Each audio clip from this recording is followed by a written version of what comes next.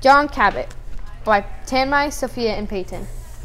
John Cabot was born in 1450 in Genoa, Italy. Genoa is a city on the coast of the Mediterranean Sea. Spices, silk, metals, and valuable stones from Asia were traded there.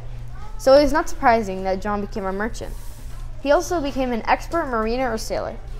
John's father's name is Julio Cabot, and he was a spice merchant.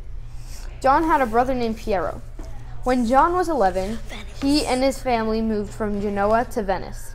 John Cabot's real name is Giovanni Cabot. The name Cabot meant coast trader.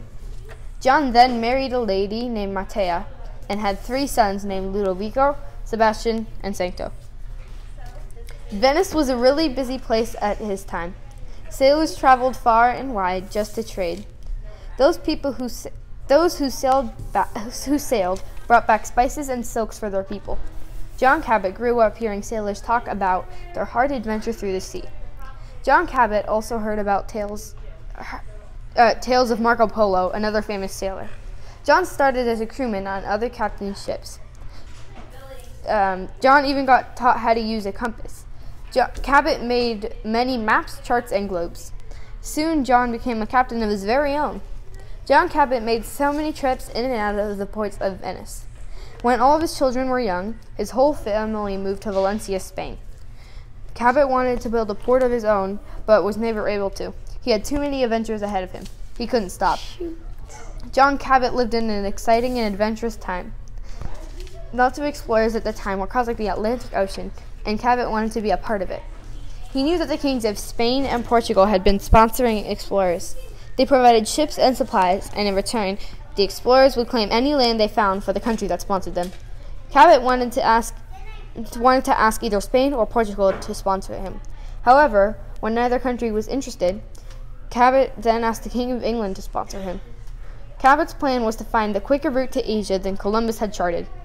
He would sail a more northern route across the Atlantic. So King Henry VII, the English king, agreed to sponsor him.